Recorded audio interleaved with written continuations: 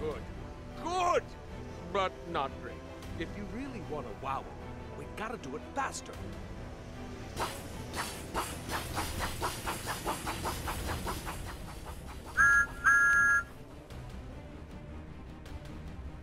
It's Christmas time and everyone is getting ready. And there is our begins to the water.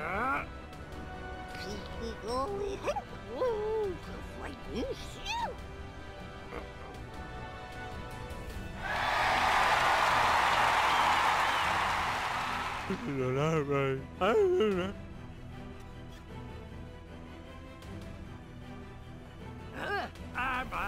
there is our begins to the water.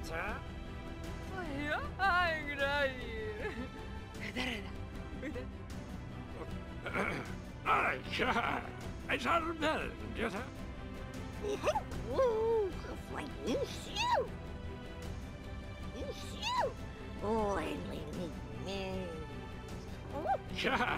It's our bell, get her?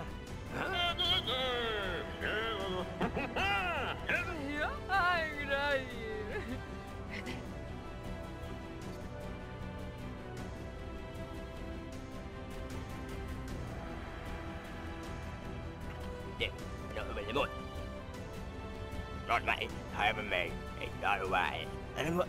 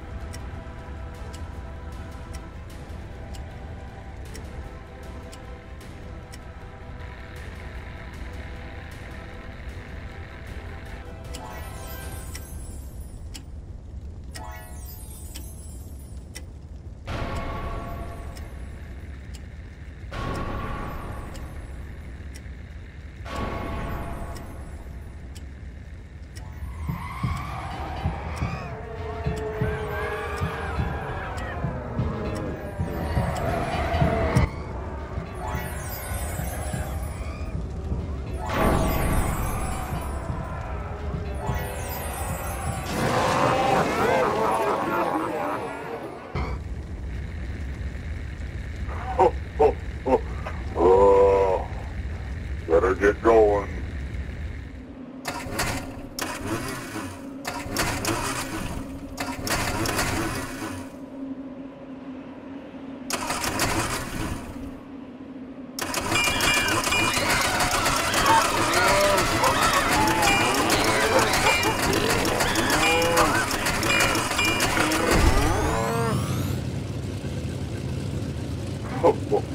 Merry Christmas.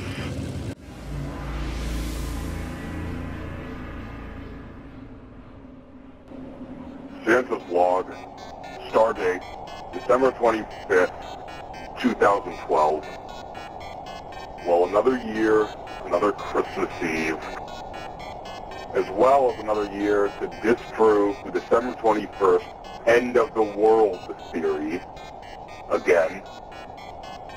At least those stupid reindeer are out of the picture. Anyway, I don't have much to say, except ho ho ho, Merry Christmas, I guess. Go away.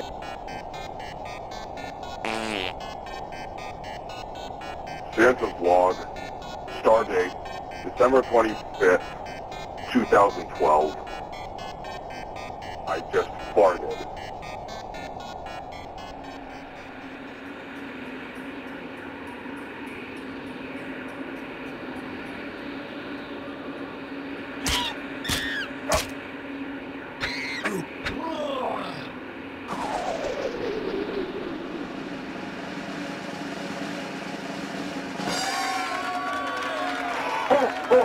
Oh,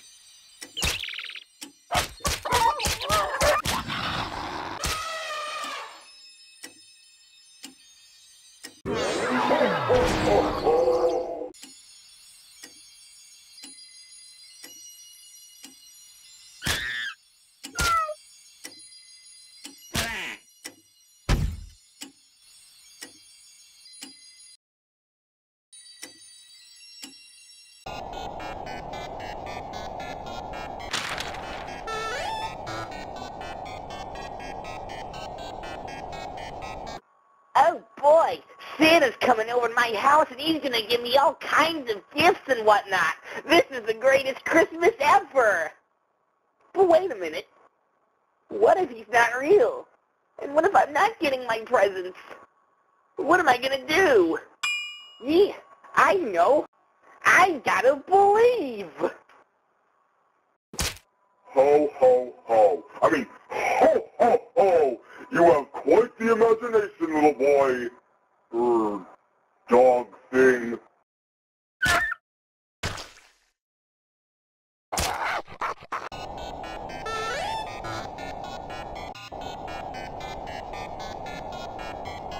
Ho, ho, ho. You know, I could speed up the night with some Christmas music.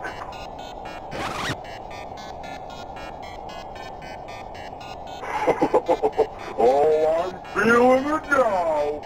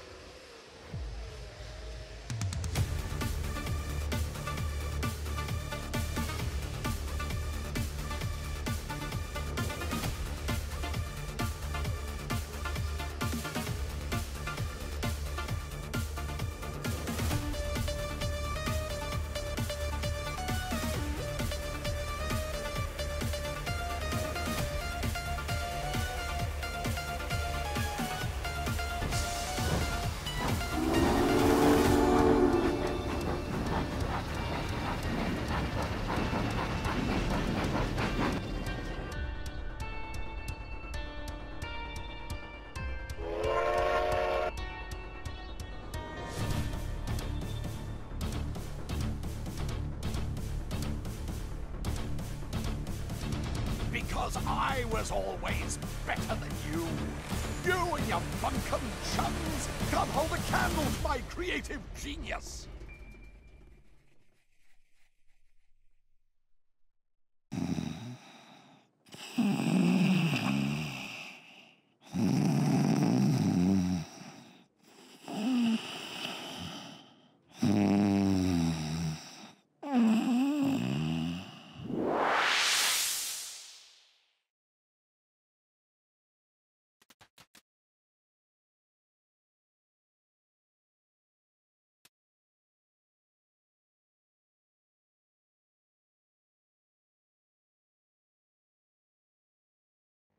Oh no! We're surrounded by evil penguins!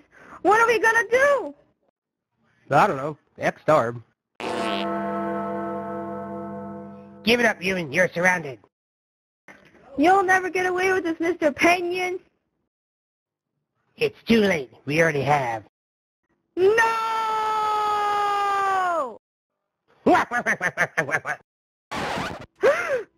Oh, it was only a dream. Wait. Oh my God. It's Christmas!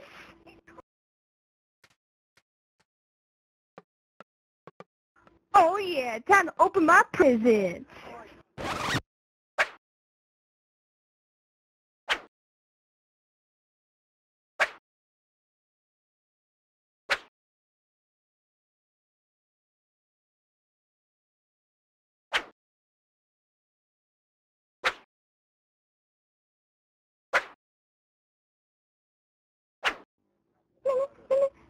No presents? Oh, stop crying, woman. God. Why? Because I took your present. What? Wait, why did you laugh like that? Oh, crap. She's onto us.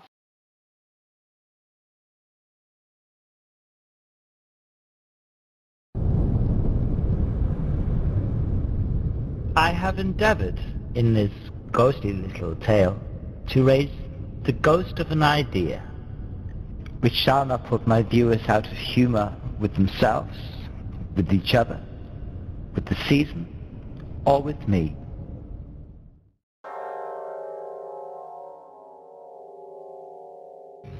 Dead.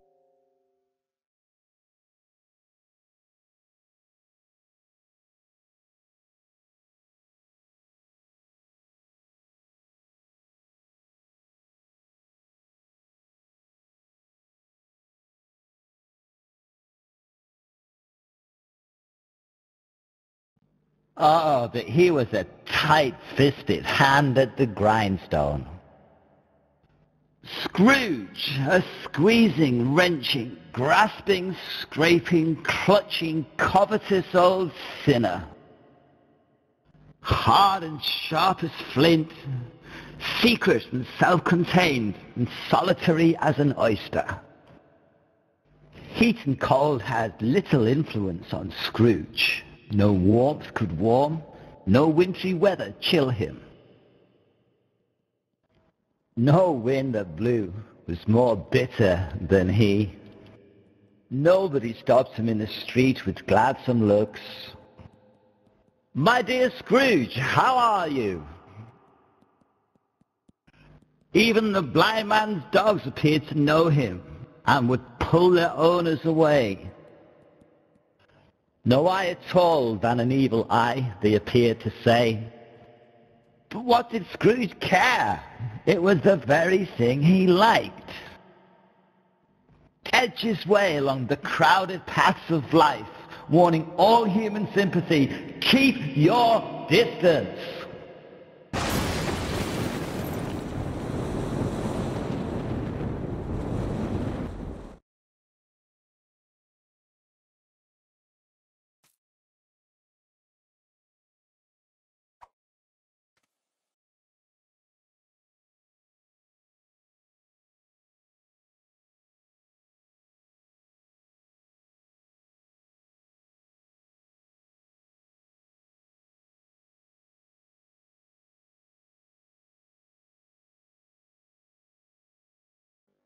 Christmas.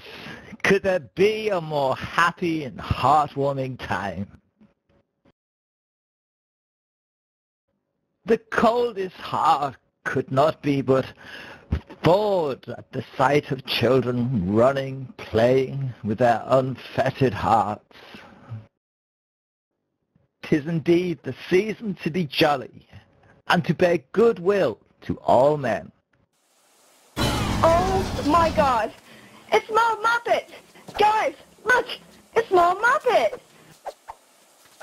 What the... Who's this? How did she get in here? Oh my god! Wells, I am one of your biggest fans. It's okay, I can have an autograph from you. Oh, that's it, right. I'm out of here. I'm a professional. I shouldn't have to deal with this. Get rid of these kids. Kill that camera. That's my friend. Sorry, it won't happen again. Oh, I know it won't happen again, Godfather. You're fired. Man, I'm trying to make a film here about the importance of being nice at Christmas, and I'm fed up with all this.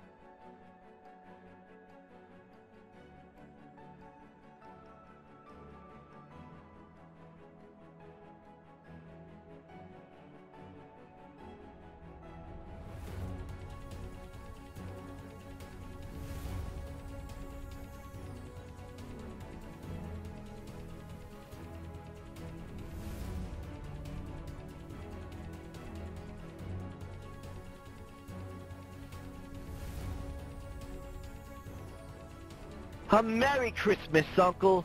God bless you. Bah, humbug.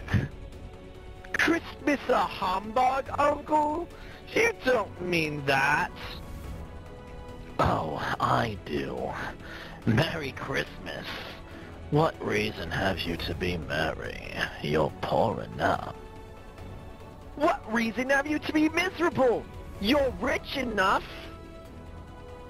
What else can I be when I live in such a world of fools as this? What's Christmas to you but a time for paying bills without money, finding yourself a year older, but not an hour richer? If I could work my will, every idiot with Merry Christmas on his lips would be boiled in his own pudding and buried with a stick of holly through his heart. Uncle?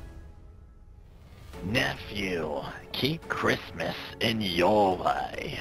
Let me keep it in mine. But you don't keep it! Let me leave it alone then. Much good it may do you. Much good has it ever done you. But Uncle, Christmas time is a good time. A kind, forgiving, charitable, pleasant time. The only time in the long calendar of the year when men and women open up their shut-up hearts freely and think of other people as fellow life travelers, not a separate race bound on other journeys. Therefore, Uncle, though it has never put a scrap of gold in my pocket, I believe it has done me good, will do me good, and I say, God bless it! Uncle? Come dine with us tomorrow. Humbug. You and your wife? Why so ever did you get married? Why? Because I fell in love. Love? Humbug! The only thing more ridiculous than Merry Christmas. Good afternoon. Uncle, I'll keep my Christmas humor to the very last. Merry Christmas! Good afternoon! At the festive season, men of goodwill desired to make provision for the poor. Two such kindly souls were the next visitors to Scrooge and Marley's.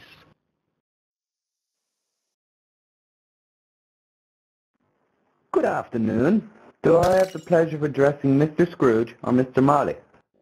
Mr. Marley has been dead these 7 years. 7 years this very night. Well, I have no doubt his charitable spirit lives on in your good self.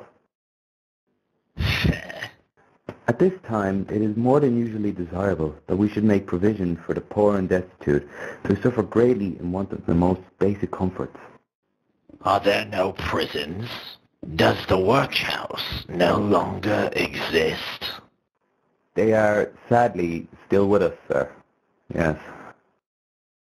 The treadmill and the poor law remains in vigor? Both very busy, sir. Oh, I was afraid they'd ceased their wondrous course. Gentlemen, good afternoon. I prefer to be alone.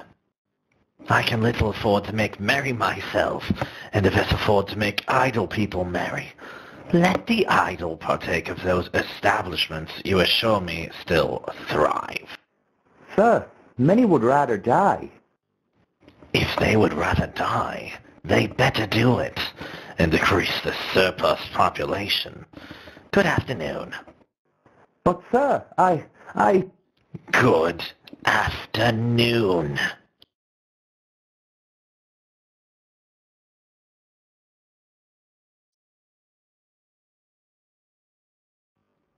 It is tempting to think that Scrooge found no joy in life. But Scrooge enjoyed being mean. Scrooge enjoyed every opportunity to trample on another man's spirit. This brings us to his long-suffering servant, Bob Cratchit. Bob Cratchit expected little out of life, asked for little, and got little. Today he was to ask Scrooge for a day off for Christmas.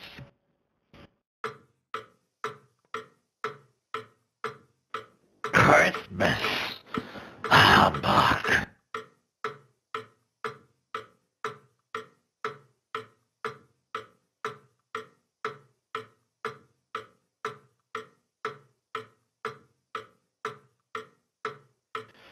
You'll want all day tomorrow, I suppose. If it should suit your convenience, sir. It's not convenient, nor is it fair. If I was to stop £half-a-crown for it, you'd find yourself ill-used, no doubt. But Mr. Scrooge, sir, 'tis but one day of the year. A poor excuse for picking a man's pocket. Go. Be here all the earlier the next morning. Yes, sir. Mr. Scrooge, sir. Thank you, sir.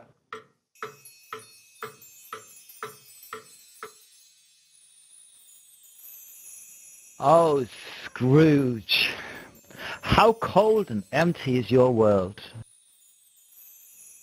And yet, love and kindness is all around you. If only you'd open your eyes. Let us visit Bob Cratchit and Tiny Tim and see some such love and kindness. As was the case for many, life was not always easy for the Cratchit family. Tiny Tim's leg was lame and his health was always poor. Despite this, Tiny Tim's thoughts rarely dwelt on himself. Indeed, he thought often of others. I enjoyed the church service so much today, Father. The singing was wonderful. So did I, Tim. So joyful and harmonious. And Tim, I said you can call me Bob when we're alone. Just don't tell your mother. She'd boil me in treacle and sell me to Scrooge as a pudding. Oh, Father, LOL. It's Bob. And whatever is LOL? It's a new word I made up. Like it? It'll never catch on, my lad. Bob, this may sound peculiar. Do tell me, Tim. Well, you know, sometimes people stare at me because I'm crippled. I do, Tim. I wish they didn't. But I fear some people don't know how to use the brains that God gave them. It does vex me so. No, Bob, don't be vexed. I was thinking. Maybe at this time, when people may be sad, it may lift their spirits to know, well, at least they aren't crippled. And by lifting their hearts, maybe I'm doing something good in this world. Oh, Tim, you raise my spirits with every passing moment. I love you more than anything in God's creation. There is not one thing that I'd change. Not one blessed thing, and that's the truth. Silent night, holy night, all is calm, all is bright, round yon virgin mother and child, holy infant so tender and mild, sleep in heavenly peace, sleep in heavenly peace. Humbug. Scrooge took his usual melancholy meal in a melancholy tavern with a melancholy drink. At the end of this night of wild revelry, Scrooge returned to his home, formerly the property of his business partner, Jacob Marley. Jacob Marley had not so much as entered Scrooge's head in the 7 years since his death. Tonight was to be very different.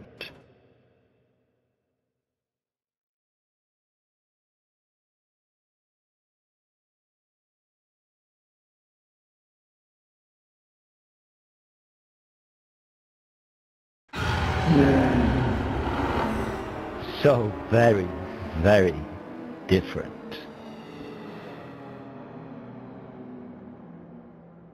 Darkness was cheap, which well suited Scrooge, but he was so unsettled from the apparition, he sought comfort in an extra candle.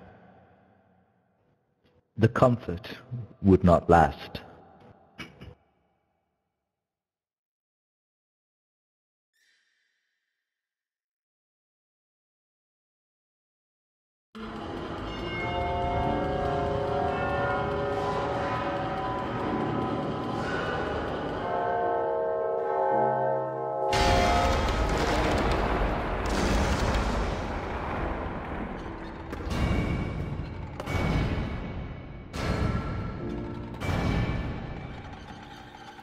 Scrooge!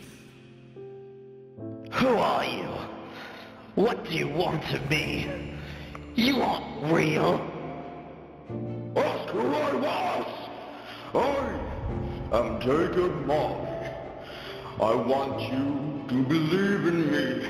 Why do you doubt your own senses? Because a little thing can affect them. A slight disorder of the stomach makes them cheats. You may be an undigested bit of beef, a blot of mustard, a crumb of cheese. Yes, there's more gravy than the grave about you.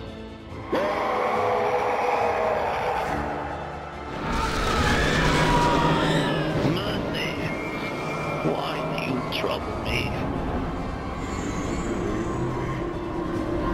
Spirit, I do.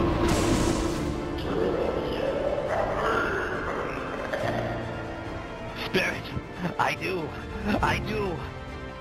Spirit, why do you walk the earth? And why come to me?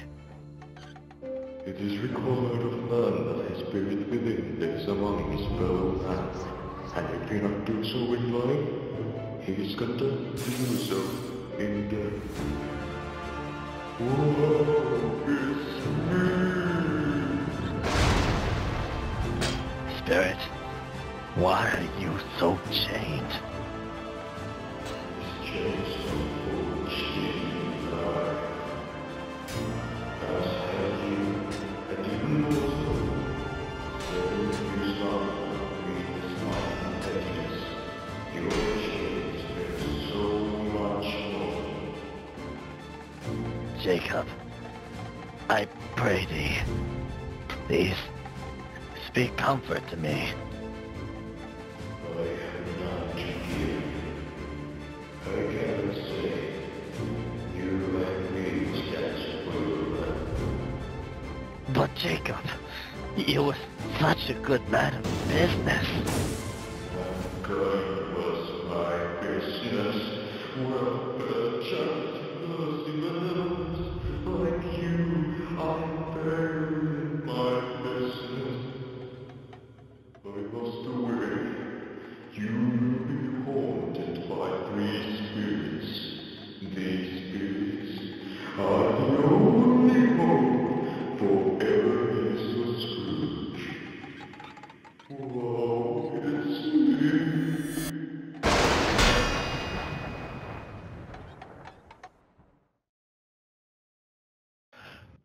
Whose house? Ron's house. Whose house? Ron's house.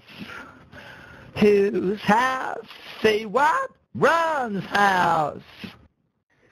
Hey, Muppet, you got a minute? Well, if it's to pull your finger, no, I don't. I wanted to talk to you about that gravy line. What, there's more of gravy than the gravy you? Yeah, great line. Classic. Yeah, it's a great line. Classic. But maybe it, What? well, maybe not great. More like it sucks. What? Yeah, I think we should drop it. And while we're at it, why don't we find a script writer? Fire the scriptwriter. You do know that line was in the original, right? Oh, yeah. Original? So, I didn't write this. It's an all-time classic. It's up there with Shakespeare. It's by Charles Dickens. Yeah, I knew that. You can't beat that old Charlie, Chaz, Chuck. Good old Charles Dickens. Dickens. Oh, right. Dickens. Oh, and one more thing. Pull my finger. You're an idiot. Marley's ghost bothered Scrooge. Bothered him extremely. Scrooge paced his floor. Was it a dream? Was it a dream? No, Scrooge. It was no dream.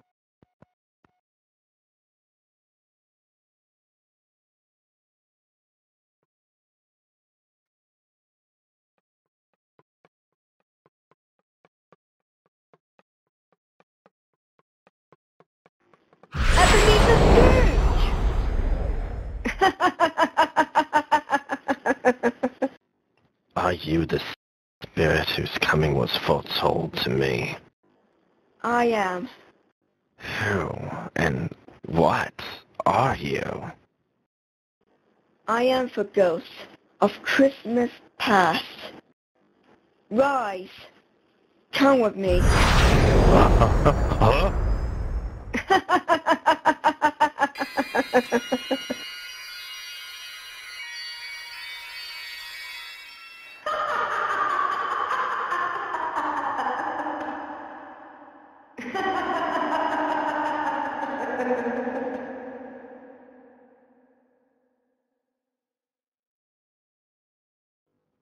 There are those in this cynical world who doubt in magic. I invite you to leave the story for a moment, to go to your window or step outside and look at the night sky. Do you see a star brighter than the rest? A bright light traveling? This Christmas Eve, look out your window. Be ready. Be waiting. You may see the ghost of Christmas past.